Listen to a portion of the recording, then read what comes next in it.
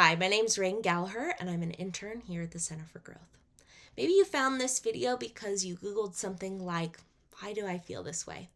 Maybe you're feeling caught in a cycle of pain, anxiety, or hopelessness. Sometimes it can feel like how we feel now is never going to change. These unwelcome mental and emotional experiences might feel like they have us stuck in a cycle, but there are some effective strategies to regain control and break free. In this video, we're going to be exploring some key factors of our thoughts, feelings, and behaviors, how they affect us and sometimes keep us stuck. The first step in understanding how we get caught in a cycle of pain is to understand the factors that affect us. So every day we engage in a loop of thoughts, feelings, and behaviors. Cognitive behavioral therapists call this the CBT, thoughts and feelings cycle, in which our thoughts affect how we feel, which then affects how we behave.